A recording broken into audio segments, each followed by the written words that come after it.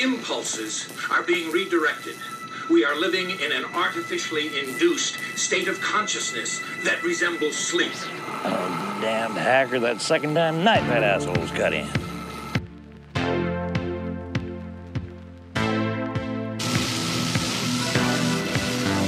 It's giving me a headache. Yeah, tell me about it. It took the hackers months to figure out how to do this. The poor and the underclass are growing. Racial justice and human rights are non-existent. They have created a repressive society, and we are their unwitting accomplices. Please understand, they are safe as long as they are not discovered. That is their primary method of survival. Keep us asleep, keep us selfish, keep us sedated.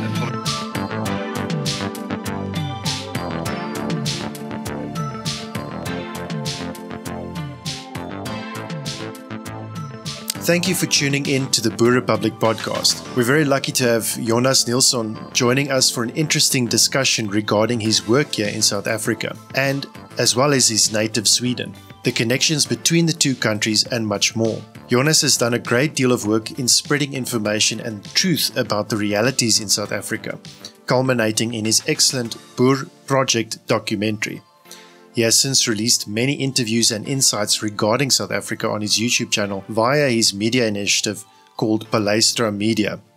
He is also the author of Anarcho-Fascism, Nature Reborn, which we will be touching upon during the interview.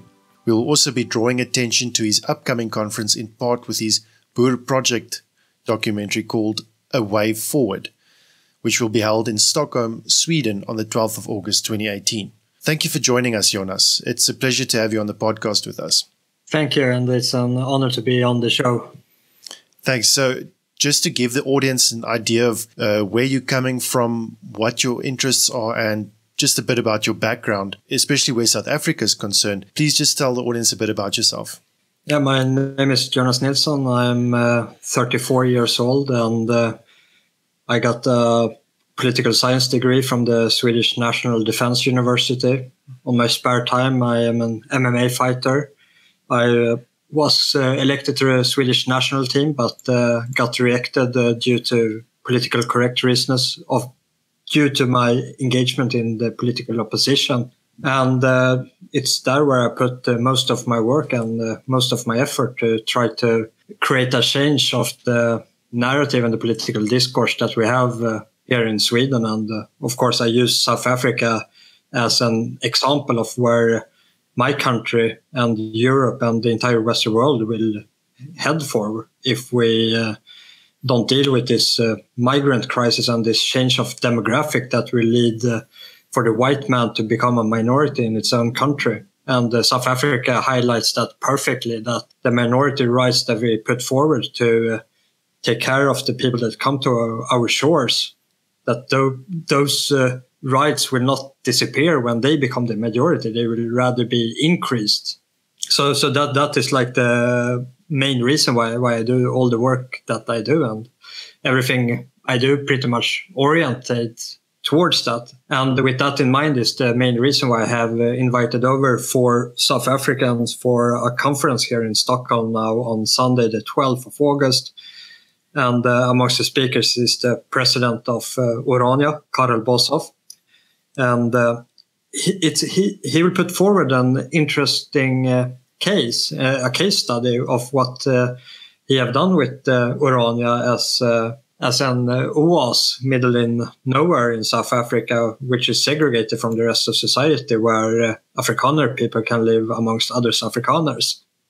And it's interesting in a Swedish context, because people in Sweden in our opposition is starting to think about how can we segregate ourselves from the problem that we have in society, but at the same time be part of society and be able to oppose the rest of the political climate and try to get a change within the parliament structure. So I think if you regard South Africa as a possible future to where Europe and Sweden are heading, then it's very important to listen to the South Africans because then it's literally like listen to people that have walked before us, because you're facing problems that we will be facing if nothing is being done. So I hope for a great conversation and good publicity this Sunday in Stockholm, Sweden, and all the speeches and the discussion that will follow will be posted on my YouTube channel afterwards in the week to come on Palestra Media. Your conference is an excellent way of bringing publicity, bringing attention to some of the realities that we face here in South Africa. Could you please tell the audience just a bit more about some of the speakers that you have attending the conference? Yeah, so Karl Boshoff, of course, and the second speaker is Mr. Paul Kruger, the lawyer from the Folk Commission that put forward a parallel election within the Boer community where you can elect the representative to a Volksraad, where 7 people. Because what Mr. Kruger said to me was that when you had a new government in place under the ANC rule, and the Boer community tried to make like a claim to land or to certain rights, one of the major critiques they received from the authority was that with whom shall we negotiate? Who is the one that speaks on the behalf of the Boer community? So the Folk Commission solved this problem or dilemma or whatever you want to frame it by electing their own representative into this Volksraad, which will be able to negotiate on a broader basis of representing the Boer community. And that will be very interesting to hear about that work and what process they have made in actually being acknowledged by the authorities. And beside them, we have Henry Lerich. He's a good friend of mine. And he has a quite interesting story because he's very like Swedish, not to insult him, but he's a very Swedish in his way of thinking. Like he was a liberal back in the day and he voted yes in the referendum of 1992. But today he's a member of a paramilitary group and he's up for a fight. And that's some major transformation that have taken part during these 20 years of actually realizing something that is not right with the country. And I think that speech that he will deliver can really relate to many Swedish people that actually also within the safety of our own community, living across the world in a homogeneous country, supporting ANC on during the apartheid time on basis of like equality and human rights and such, that we maybe delivered answers to questions that we couldn't relate to ourselves, that you really need to like get burned from the consequences a little bit to actually realize where you're heading and how you're going to deal with it. And also Lerich has a British passport, which means that he could leave and apply for work in European Union, but still he chooses to stay because South Africa is his native land. And our fourth speaker is Mariandra Heinus from Support for the aid organization for people that have survived farm attacks, and they're closely linked to the AfriForum. And she is also a victim of a farm attack and got her husband executed in front of her eyes and in front of her children's eyes. So she will tell us about how she overcome that situation and how she's aiding other people that now are lost in have lost themselves in a farm attack, and how they can work their way forward from that. Unfortunately, farm murders and the increased violence in South Africa is a grim reminder of what multiculturalism can lead to. And in that respect, your conference sounds like an excellent way of aiding South Africans as well as Swedes in understanding that the West at large, what remains of the West and what used to be the West, and particularly what we all experience as people of European descent, as whites, what we face when experienced with increased demographic shifts. Farm is a stark reality, and I'm sure it will be an interesting listen for those attending the conference. The other aspects that we find quite interesting is that you've got speakers like Karel Boshoff. We've had the privilege of interviewing him ourselves when we visited Urania, when we spoke with him at the Nampo Agricultural Expo in Bothaville earlier this year, and to see sort of that unity of community of consolidating that people can get to is good to see in times like these. It's good that you've got such good guests at this conference. Those that might still want to attend that aren't aware of it, where can they go to find out more about attending the conference? Yeah, if it's anyone that is in the Stockholm region and listening to this and want to come to the conference, the best way is to go into my publishing house webpage, which is Logik.se, and that is Logik with a K, not with a C. And information of the conference is on the front page there. So that would be the best way. And another very interesting side effect to this conference is when you get this awareness of what's happening in South Africa, where we actually have a faucet at hand, what's happened when you give your country over to an outgroup of your own, and especially if it's communists or extreme left-leaning socialists, is that Sweden as a government back in the 70s and 80s were very heavily invested in aiding Nelson Mandela and the ANC in their struggle against apartheid, which makes it very hard for us to acknowledge the present situation of the challenges that is within the government itself, with the corruption that are in the South African government and the corruption within the party of ANC.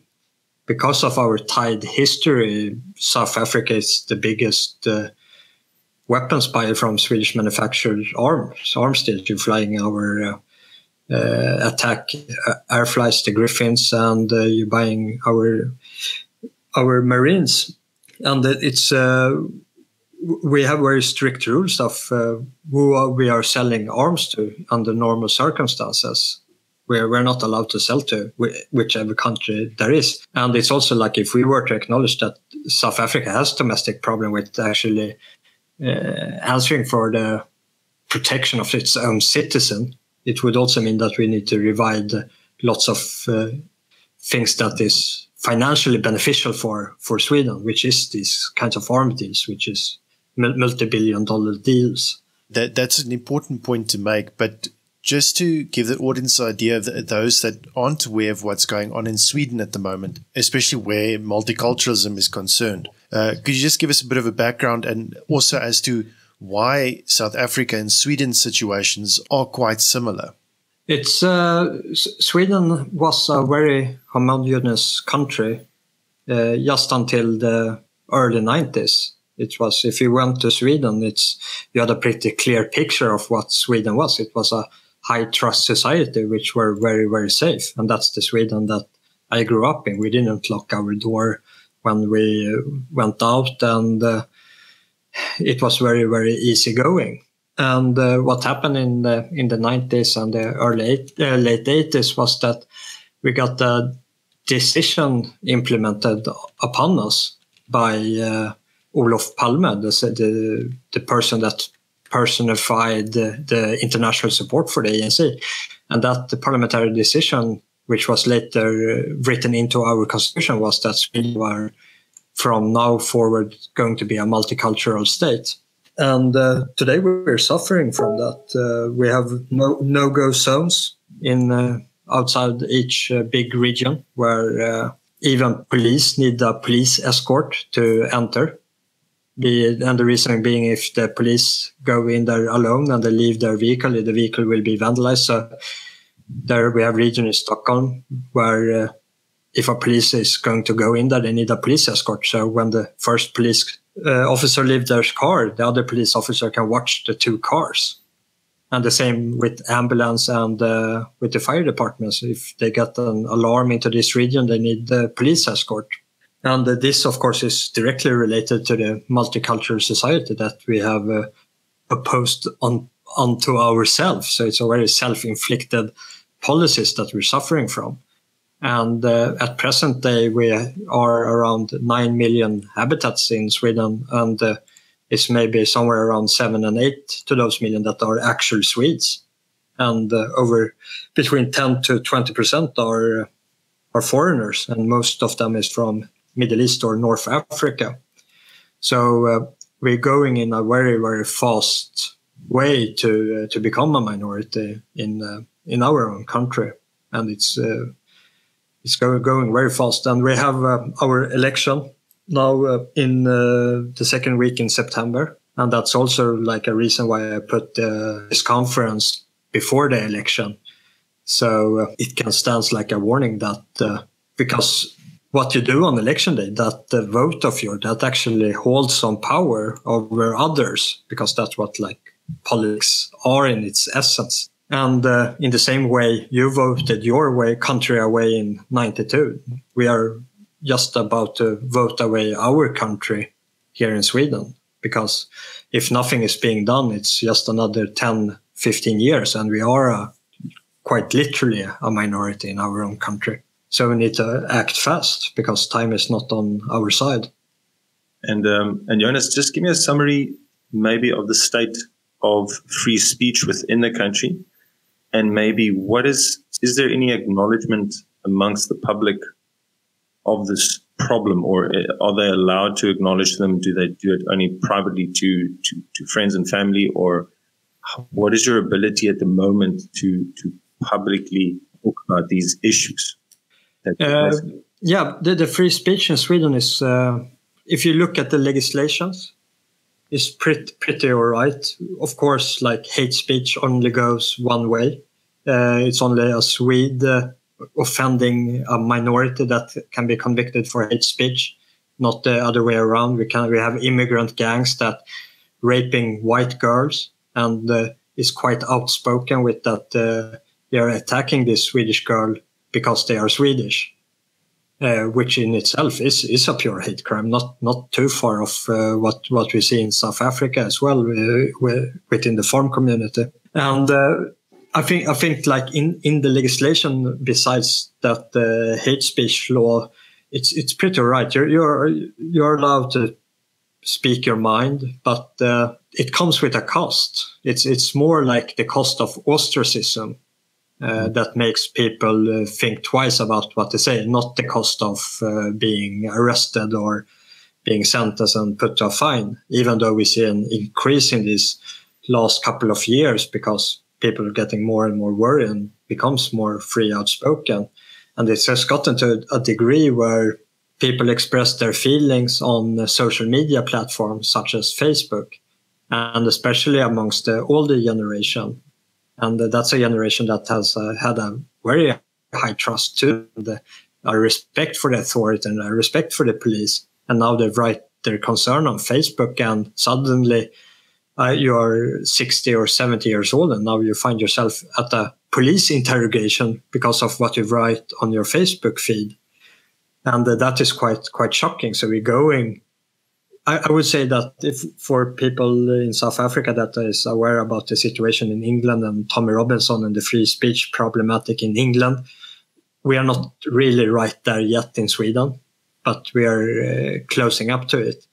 The free speech in Sweden is more oriented to ostracism, that you could get fired from a job, that you can be expelled from different working unions.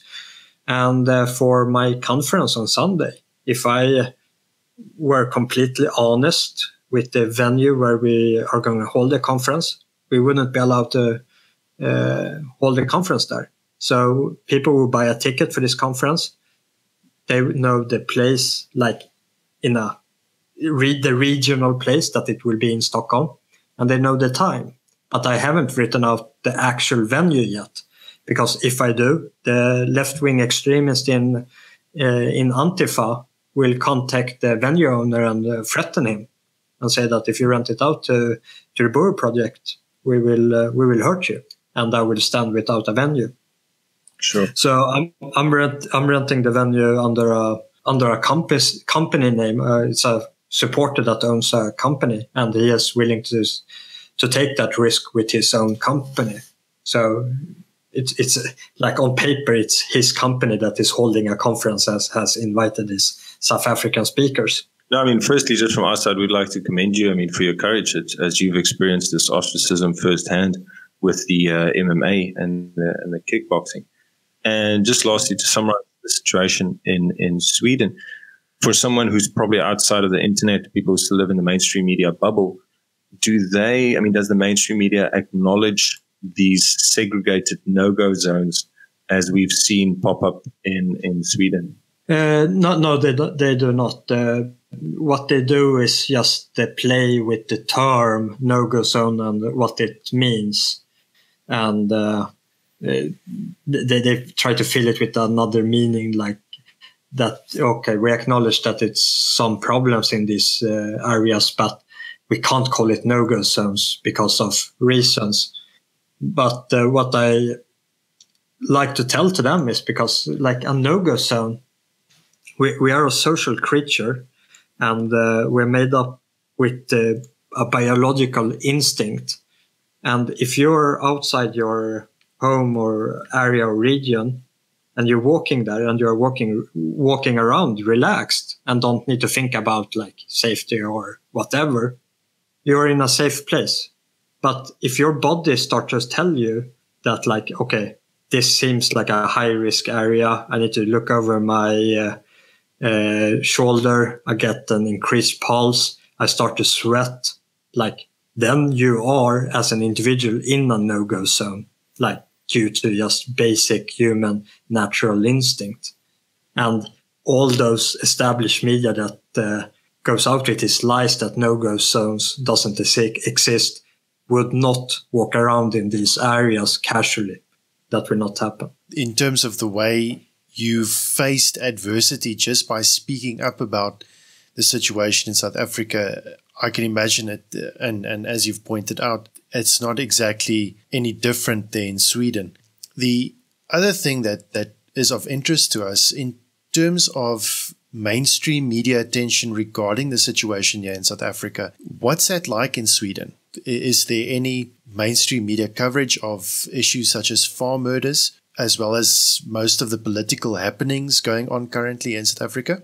The latest time I actually saw something in mainstream media in Sweden regarding farm attacks and civil unrest in South Africa and the problems that you're facing, that's actually from Eugene Terreblanche's funeral. That was actually quite well covered in the Swedish media and pretty nuanced, actually, I must say. I was surprised about it. But besides that, it's quite quiet. You see it from alternative medias, which in Sweden is very, very big. I would say that we have the best alternative media structures in Europe compared to like capita and influence of the reach within the population. And in the alternative media, you get a good coverage, and that starts to awake the Swedish population.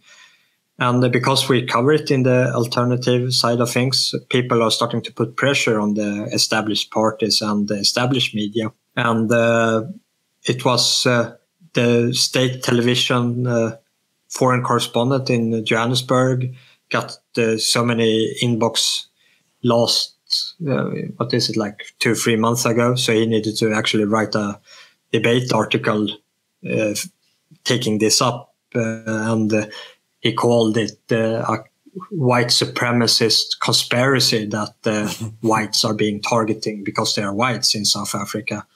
And he said that what we see in South Africa is due to problem with high crime, and that you have high crime in the black areas as well, and then black township, and you got some inter-tribal dynamic between the blacks as well, and whites are just in the mix of that. And what they missed to point out is that black kills blacks. Yeah, sure, I don't deny that. And whites kills whites, but it's not white that kills blacks. It's blacks that kills whites. And that needs to be addressed. and that is very, very skewed. And also one thing that is very problematic with when the mainstream media actually write something about it, it's that they use the same rhetoric that the ANC and the EFF use, and that is to referring to the Boer community as settlers, and implying that the original sin in the country is due to that the Boers are colonizers, which of course is for everyone that is well read on the South African history knows that it's a very, very biased way of describing things to the black tribes. Presumably that sort of bias would also have been in all the mainstream media sources during the 80s in Sweden, as well as the early 90s. Surely the coverage of any of the issues going on in South Africa was just as biased. Yeah, definitely. It was stronger bias in the 70s and 80s, because then it was very, very outspoken that the whites are colonizers in Africa, all of Africa. And why the white is successful in Africa is because they have exploited the black inhabitants. They have suppressed them to benefit themselves. That the whites in South Africa has wealth because the black man in South Africa is poor. It's a very easy mathematical equation that they are doing, which is like a very, very naive way of regarding economics. Yeah, it seems like it's something that's based purely on emotion and feeling and gathering sympathy rather than stating any real facts. Yeah, and that's the thing. It's like if you're conflict avoidance in your way of speaking, then you are not so interesting in actual facts, because facts can be confrontative and actually hold some truth that that bursts the illusions that people are living in and appealing to people's emotions. Then you are liked, which Olof Palme actually was in big parts in Sweden, even though he was very, very disliked in other parts, especially in the very small right-wing fraction that were in Sweden during that time. Speaking of facts and realities, you've made an effort to visit South Africa. You've filmed a documentary. You've given interviews to many prominent South Africans whilst you were here in South Africa, all part of your Boer Project documentary. And just a note to the listeners, if you haven't watched it, please do. It's a very good summation of what happens here in South Africa. There's a lot of uncomfortable truths contained in that documentary. While we're on the subject, Jonas, just please tell us a bit more about how you managed to get the documentary done, and also regarding your experiences here in South Africa while you were filming. Yeah, I think I need to just say that I have a long history with South Africa. I started to go back and forth from 2008, and the more that time that went closer to present time, I felt that something was really needed to be done about the awareness in Sweden about what's happening in South Africa. I have over the years written a lot of articles and got lots of stuff published, but I never got a really good breakthrough of actually cutting through the other kind of noise that is in society when it comes to information flow. So I was starting to think about a documentary in pretty much exactly 1 year from now, end August, early September last year. And I started to think about it, and I started to count on it, what kind of budget I needed, and I started to assemble a team that could help me with it, with a camera crew and the editing staff. So we launched a campaign to raise the funds in early November last year, and we set the limit for 100,000 crowns, which is roughly 140,000 rand. And it just took a couple of weeks, and we have gotten more than we needed. So we booked the tickets, and we flew down the second week in January this year. And we filmed for 2 weeks, 2 very intense weeks in the Johannesburg region. And we flew back home to Sweden, and we worked nonstop with the editing process. And we had a premiere in the beginning of March. And now we have I don't know, close to 300,000 views on YouTube on the movie. This is very funny if we go back to our previous discussion about how you need to deal with Sweden, because like it might be legal, but you could be like ostracized or get denied to rent a venue. So I knew this with this documentary as well. So I rented first a cinema in central Stockholm, and they refused due to the character of the documentary, that it highlights whites as a victim, and it goes against the left-wing narrative that whites is always the oppressor. And then I rented another cinema, and I also were reacted there when they found out what kind of documentary I was going to show.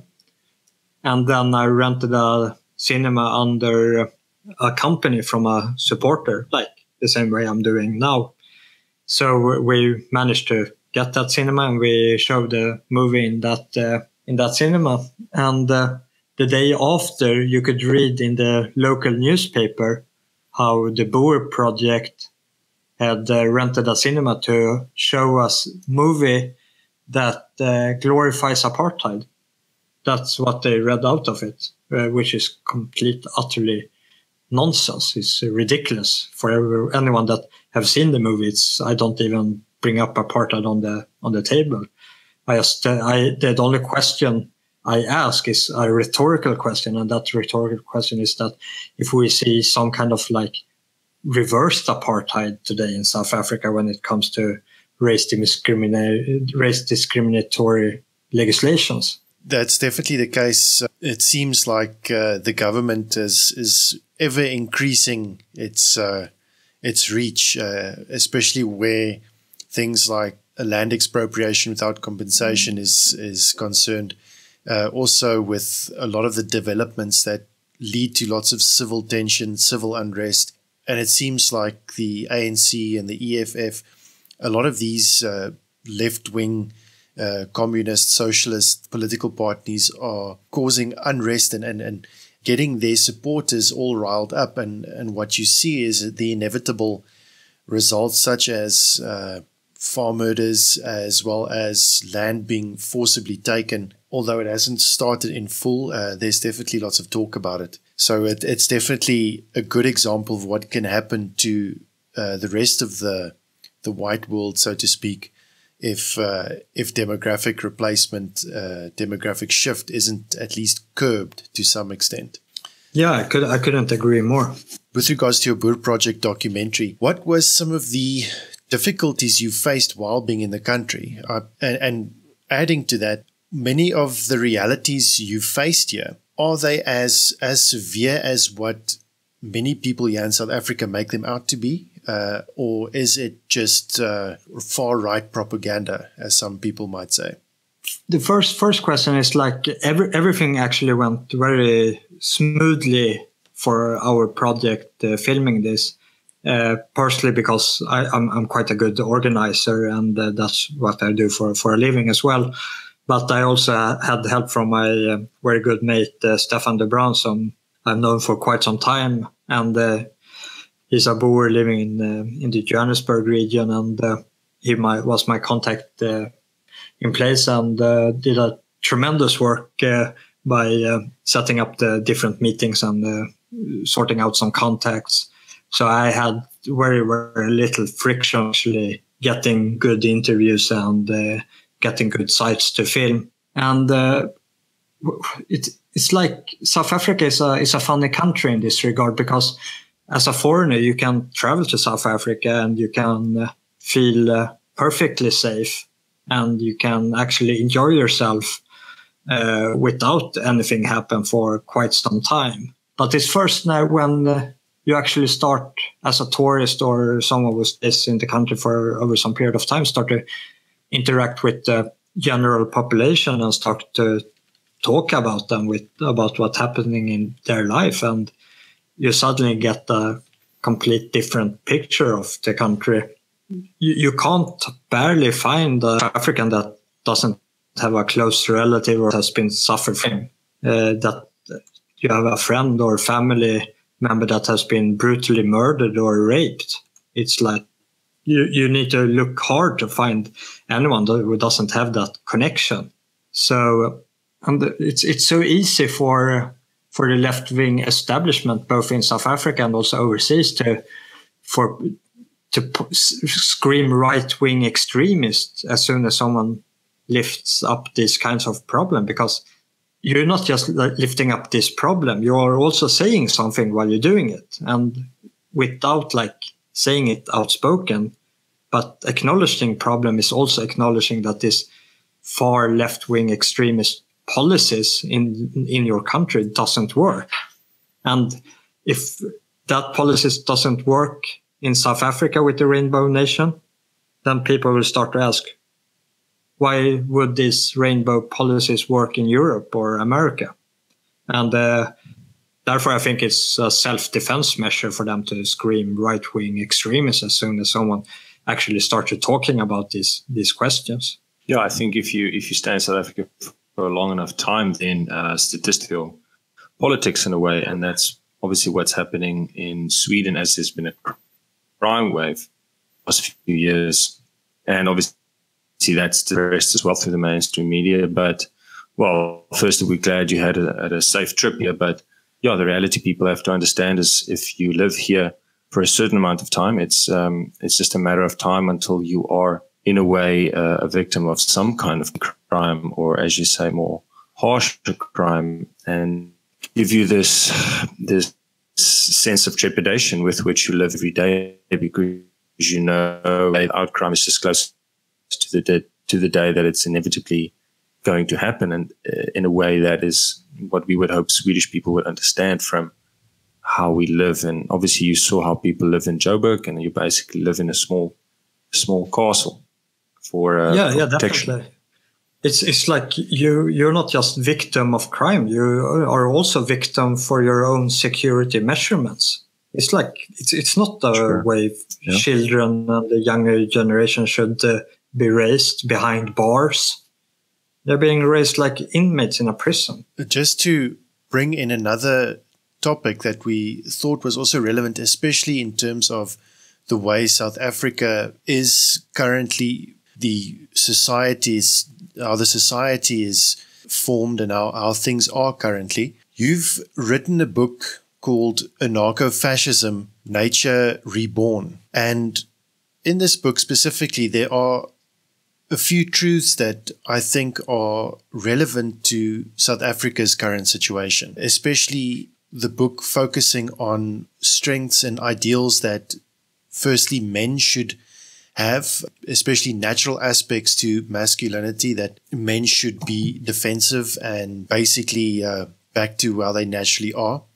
Other aspects also covered in your book is ideas such as the state, natural forms of aggression, even things like what it takes to be sovereign, and delving into ideas where sovereignty as well as basically natural ideals are concerned. We've touched upon especially the way that the state has degenerated, how the state has basically become this totalitarian setup, not only in Sweden, but the South African government has proven itself to be quite moving towards drastic measures every day. And if you could just perhaps please tell the audience a bit more about your book and what led you to writing it and to exploring ideas within the book.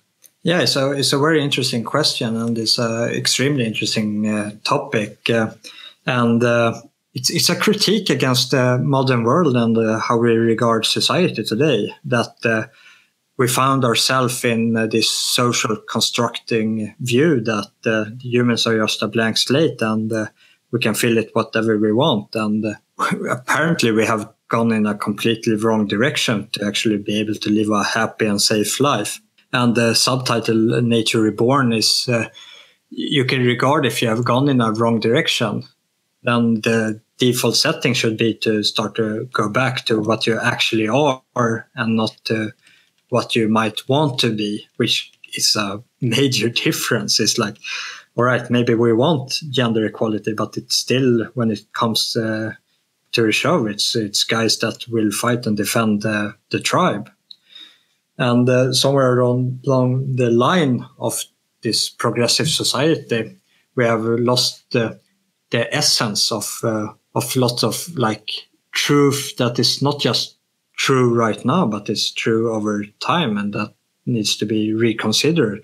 And one of those could be where the power of politics come in, why we actually vote, that we vote to get a peaceful decision, but that peaceful decision is based on the different power balance between how the vote is being cast, and it's nothing more than that. And a majority vote doesn't mean that you have a moral right or like a nature right to oblige to it.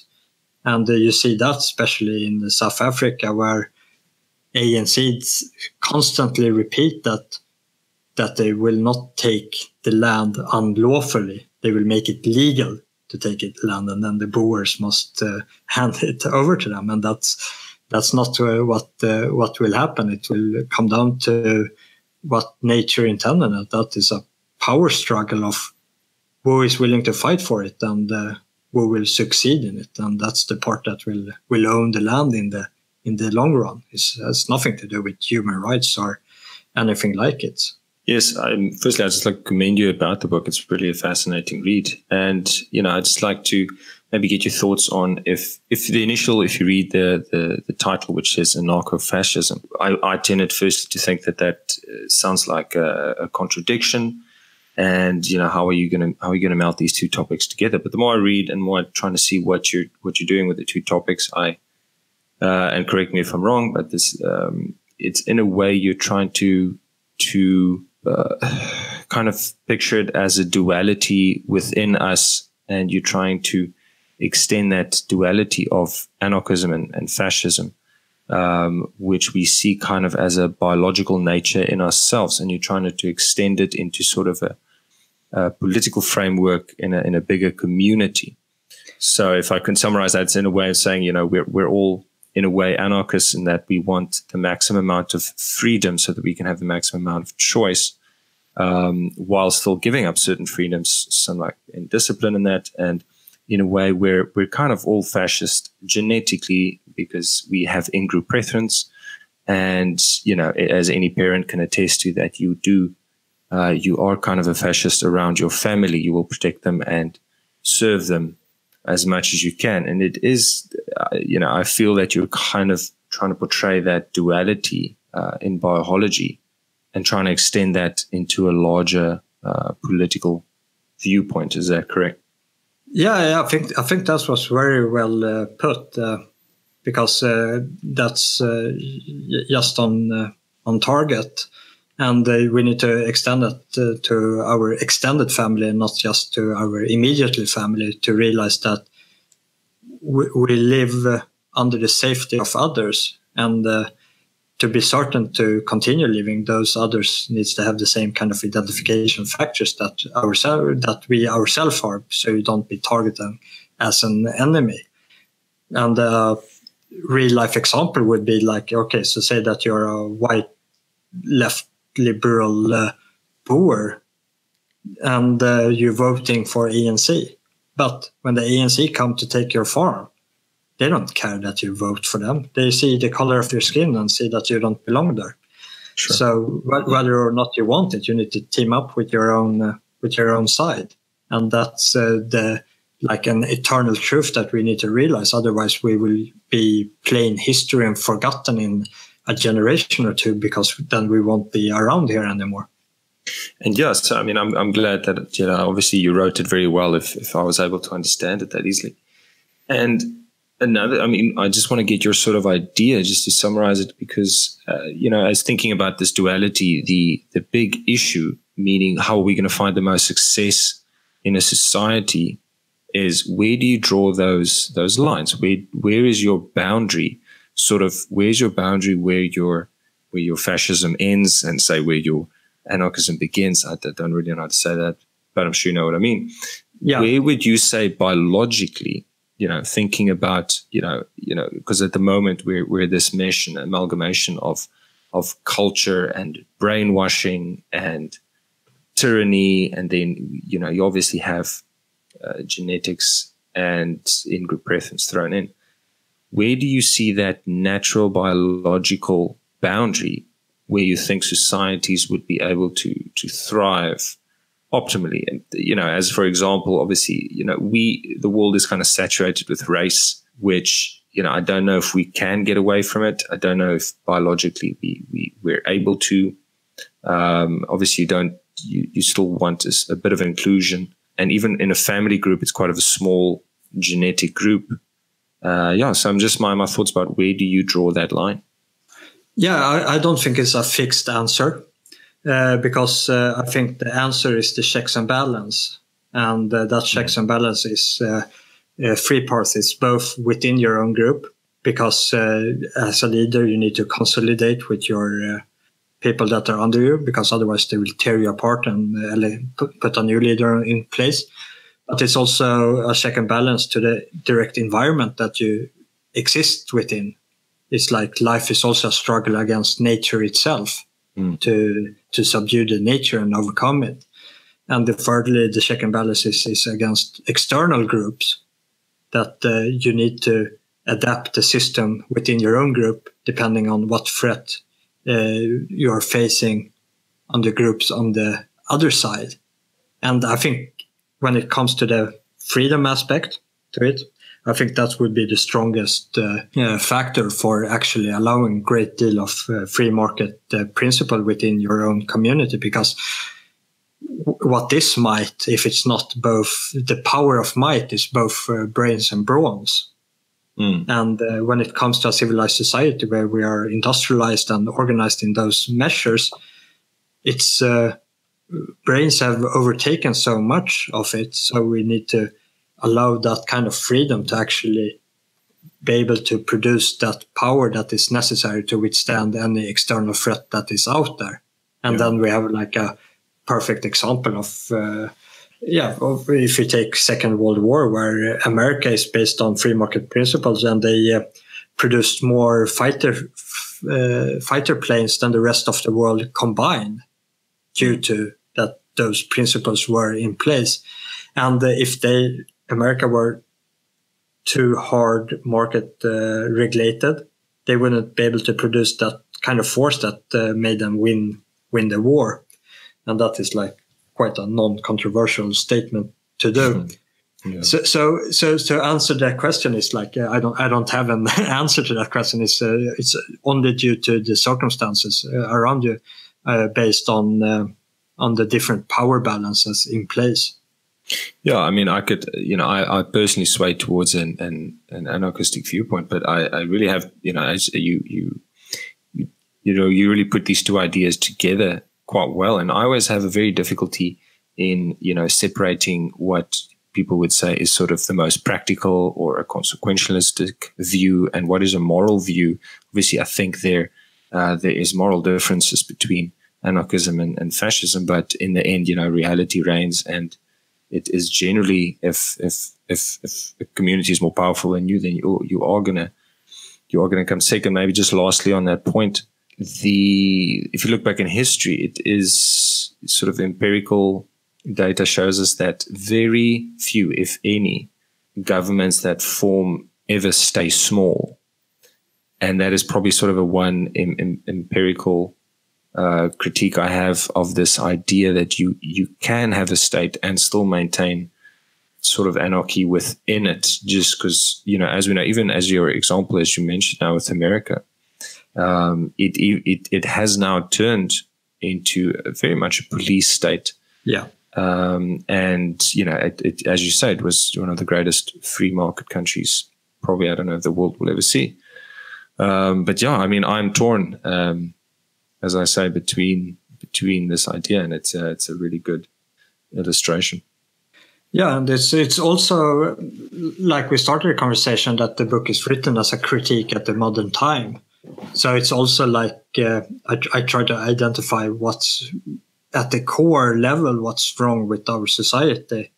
And so when I talk about the forms of the fashion, the need of actually stick together with people who are capable of continuing the policies with other means than just going to the ballot every 4 years.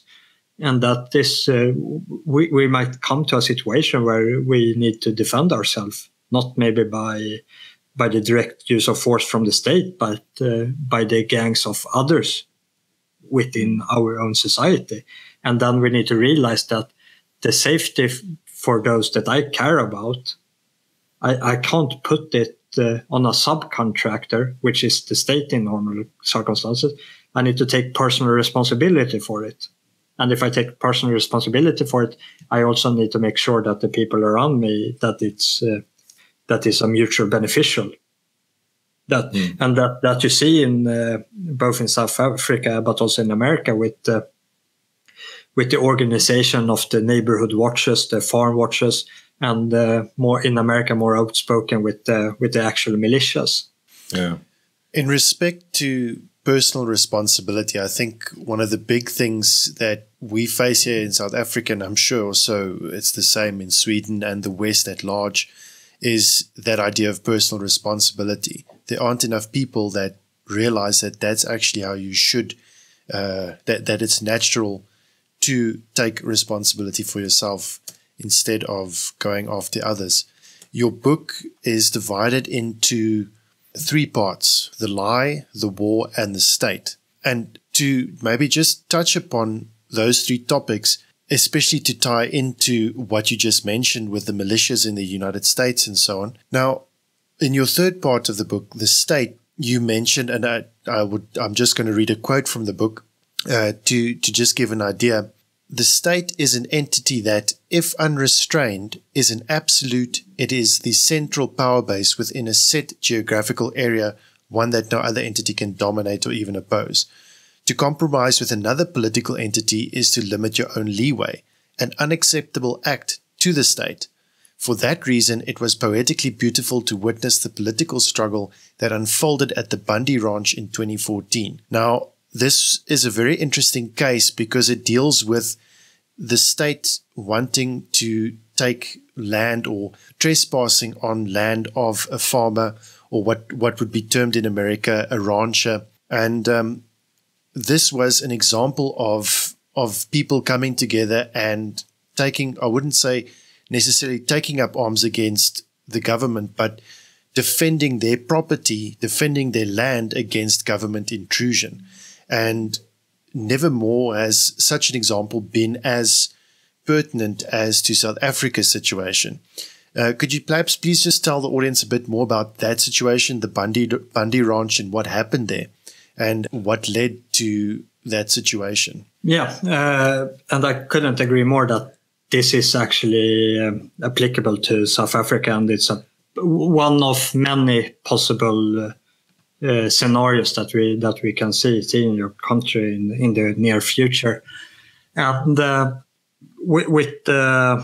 see if I get all the facts straight in my head, but the Bundy Ranch is a cattle ranch in Nevada, and they haven't been subject to a federal tax for their cattle to use some of the surrounding around the farm for eating, and that tax was later imposed, and the Bundy family refused to pay that tax and claimed that it was unconstitutional. And this resulted in that the states and the IRS sent out the feds to take the cattle in custody, like as a hostage to actually get the money. We don't get the money, so we take the cattle instead of money. And Bundy, being member of a militia and supported by several militias, so those militias mobilized and went out to... and it needs to be stated that these militias are legal in accordance to the American Constitution. So these militias went out and they took a stand with Bundy that this tax was unconstitutional and that the state doesn't have the right to take the cattle of that. And the Bundy family refused to pay that tax and claimed that it was unconstitutional. And this resulted in that the states and the IRS sent out the feds to take the cattle instead of money. And So we, on one side, have the federal agents, and on the other side that we have the militias. And between them, we actually have the state police, the state sheriff of the town, together with the state police, trying to maintain law and order within its own state.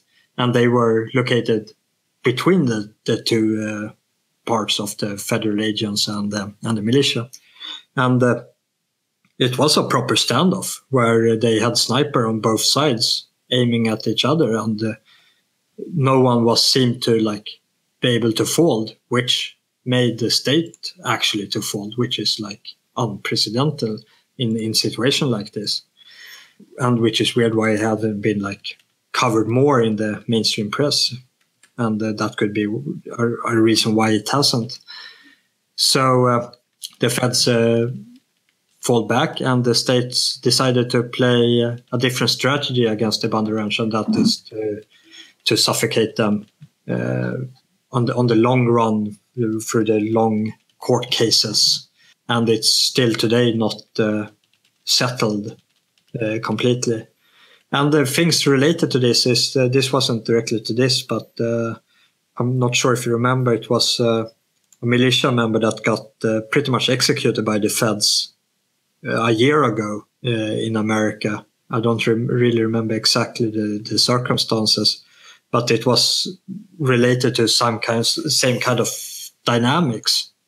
So it's a constant balance between the state and the people that it should protect. Of what level of trespassing are we as citizens going to allow?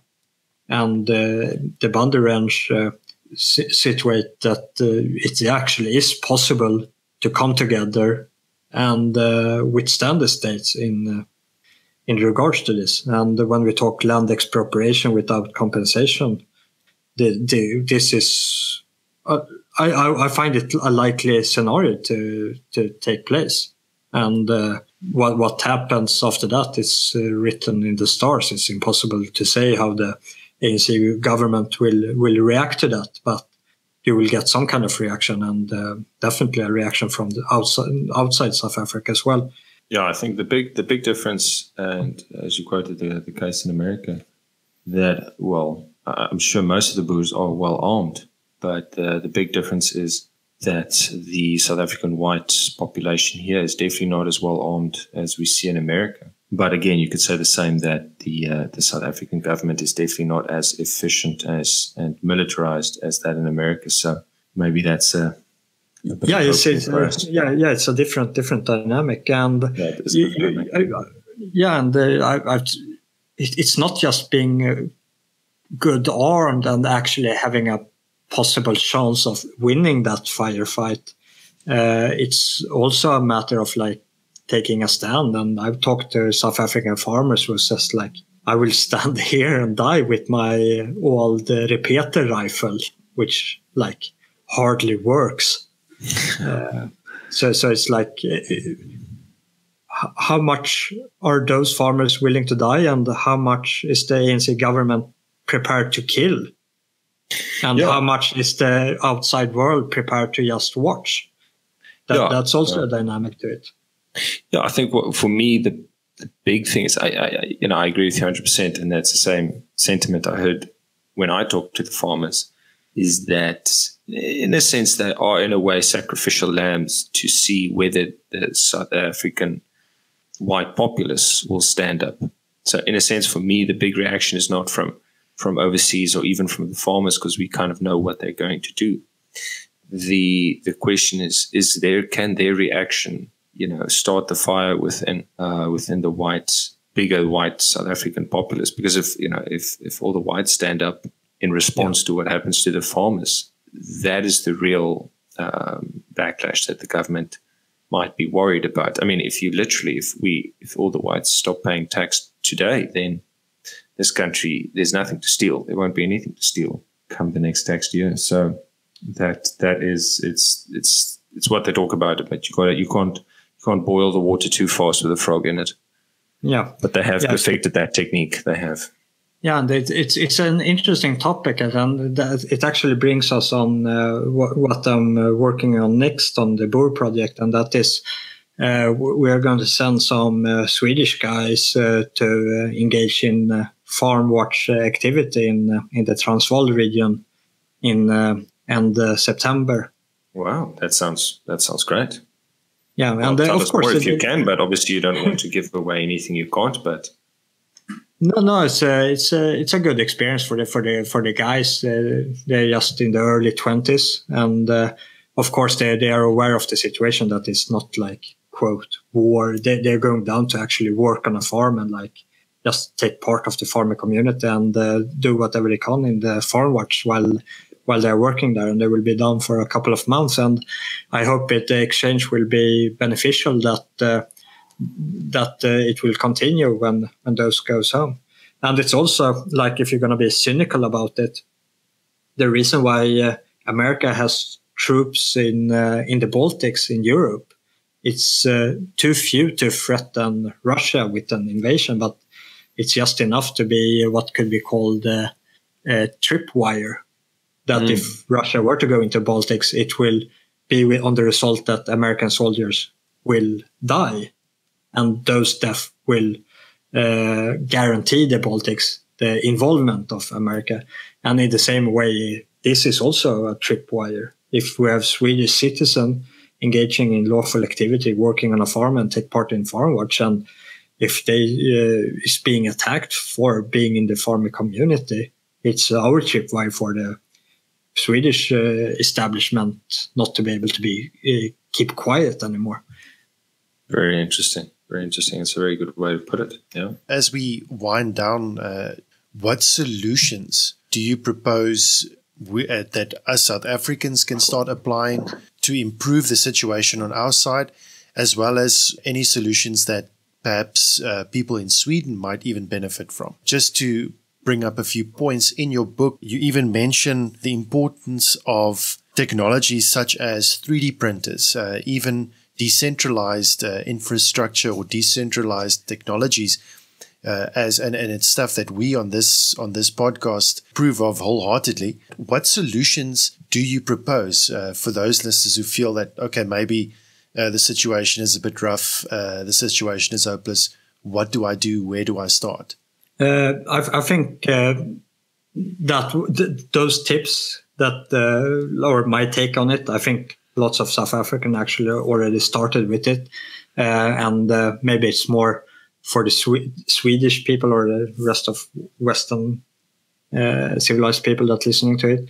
But it's actually to start to live your life as the state didn't exist, that you realize that your life insurance is not the state, it's the people that you surround you with, and that you actually start to think about and formalize those ties with the people around you, and start to think tribal, start to think that you are part of a tribe, and those tribe is the people that's going to look after you, and you're going to look after them. And try to put so much resistance, legally resistant friction against the state as possible, be as inconvenient person as possible for the state to deal with within the structures of the law. Like, be that annoying kid at home that breaks the family until they throw you out on the street because they can't deal with you anymore. Like, break the state from within by not taking part as a good citizen, but as an obedient citizen, and stand and hold your ground. Surround yourself with people that will and should protect you, and that you will and want to protect. Yeah, I always find it kind of ironic that, when the sort of new South Africa started after apartheid, and when the corruption of the ANC first became really evident, everyone always complained about all the nepotism within the government ranks, and how that is the cause of corruption. And in a way, it kind of, in my mind, it's gone full circle in that, they're doing exactly what we should have been doing, is, employing nepotism, which is basically tribal preference. That if we did that, and exactly that's what Urania is doing, then you don't have to lock your doors. And it's amazing even how 10 years ago I believed a few lies, and now you realize how wrong you were. Yeah, no, it's a perfectly good point to start to think tribal. And that is also like a little white pill, if you're familiar with that concept, like a little trust to the future. And that is the Boer population as a tribe is no less or more than any other tribe in South Africa as well. What are you, like 11 different tribes in South Africa on a population of 50, 60 million? And you guys are 4 million. Yeah, it's about 11 official languages. I can't give you an official count of how many tribes. It seems endless to me. But we've got it's not just a black-white dynamic. It's very much intertribal, and you're just a tribe amongst others. Yeah, I do think. I mean, there's just more for our own listeners. It is, that when you really sit down and think about it, that you're right. The Afrikaner culture is very much on the edge of extinction. Because if everyone just leaves and, infiltrates the rest of the world, then what you'll have in 2-3 generations is you'll have a loss of Afrikaner culture and Afrikaner genetics, you could say. Yeah, it's genocide. In essence, it is a tough cross to bear, but you have to kind of look yourself in the mirror and realize that you are now responsible for keeping this, which has occurred in the last almost 400 years. You are now responsible for keeping it alive. And if everyone sort of really understood that urgency, then I think people will gather together and, as you say, form a tribe a lot quicker. But maybe we just need, again, we always speak like, what is the spark going to be that gets everyone together? But it's really strange that it has not happened. And again, these things you can't predict, but hopefully that spark will happen soon. Yeah, I hope so. Jonas, once again, thank you for joining us on this podcast. We appreciated your insights and appreciate the discussion we had with you. It was very, very interesting. We'd very much like to have you on again in the future, especially after the conference has happened and after you've had some more time to especially bring out more content regarding South Africa. We'd very much love to discuss any further happenings and occurrences within South Africa as well as with regard to Sweden. We'd love to speak with you again. No, it would be my pleasure. We stay in contact. Also, just please give the listeners information as to where they can reach you, where they can find your contact, and any other relevant information you'd like to share. Yeah, you can go in and support what I do on boerproject.com. And you can follow me on YouTube, where I put up the most of the content, and that is on Palestra Media. Thank you so much for joining us. We appreciate your time. Thank you. All right. Thank you. Thank you so much. If there is one more idea we wish to leave you with, it would be another small extract from Jonas's book. It is important and relevant for the times we currently live in. I quote, "Freedom works like a muscle. If it is not exercised and strengthened through resistance, it will atrophy. Something that is supposed to be strong, functional, and aesthetically desirable instead becomes decrepit, weak, and disgustingly incapable of maintaining itself. The latter is the state hugger, who cannot see how he would survive if not for the regulations and subsidies of the state." End of quote. In conclusion, Jonas includes a quote from the Havermal, and it is something to consider, especially in how we take responsibility for ourselves and how we choose to act. Cattle die and kinsmen die, and so one dies oneself. But one thing I know that never dies, the fame of a dead man's deeds. Thank you for taking the time to listen to another Boer Republic podcast. Please like, share, and subscribe to our channel.